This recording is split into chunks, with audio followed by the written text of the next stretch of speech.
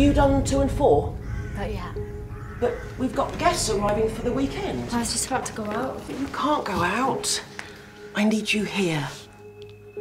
I just really need a break. That's it! Leave! Just like your father! Only 15 people have ever been diagnosed with it. There are only 2 people who are living with it now. And your mother is one of them. This diagnosis has been so hard for me. And I know it's been hard for you. You're not ready to let go of your mum yet. Maybe the memories you have of her in this house are keeping her alive. I'm scared. I'm confused. And I'm missing moments of time. You're grieving, and you're not crazy. Like my mum.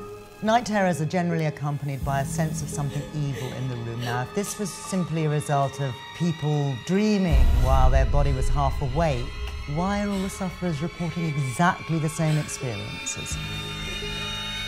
She's bringing a spiritualist tomorrow. Not a bereavement counsellor? I saw something! I did! We're here to support Laura, who's been suffering from sleep paralysis. This is not worshipping the devil! You heard what that witch said about the occult, about opening yourself up to demons. She is mental.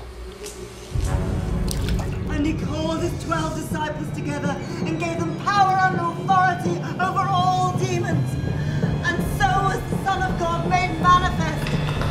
And he destroyed the power of Satan. Behold, the glory of the She! Get out!